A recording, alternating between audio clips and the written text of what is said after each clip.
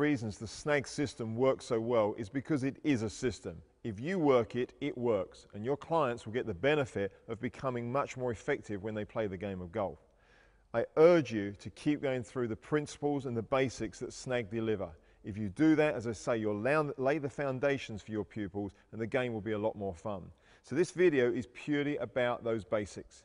I'm going to go over them carefully and clearly so that you can go and practice them yourself and then be able to deliver them to your clients. In every lesson you give, make sure these messages come through so that they lay the foundations and that the clients are clear on what they're doing every time they pick up the SNAG equipment. So it starts with the golf ball. We all know the game of golf is about getting the ball to the target and getting in the hole. Well, quite simply by having the arrow on the SNAG ball and by having the arrow on the launching pad, it brings awareness to where we're trying to go with the ball. So always get them to line those arrows up together to the target that they're trying to hit towards. Once that basic is in place, the next thing is how they're going to hold. Well, as we know, the SNAG equipment is beautifully designed with yellow dots and red dots to indicate where the thumbs go. So for a right-handed player like me, what you're going to do first of all is hold the club, the shaft of the club, where the label is here. Place it vertical. Now at the same time, it's good practice to bring the feet together so they're pointing at number 6 on the hoop.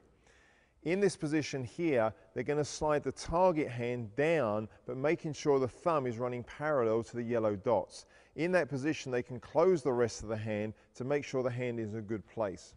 The right hand opens up and faces them as if they're reading a book. It runs down the fingers, the base of the fingers, until the hands connect. When the hands connect, the rear thumb, comes over onto the red set of dots.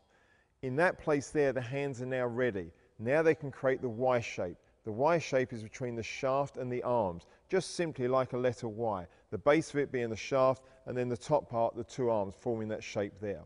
From there, they can bow down towards the ball. As they bow down there, the club will come down up against the ball. The feet are still together, pointing at number 6 and of course at the ball. So with the club behind the ball, they can take the target step and then the rear step. And now they are literally ready to go.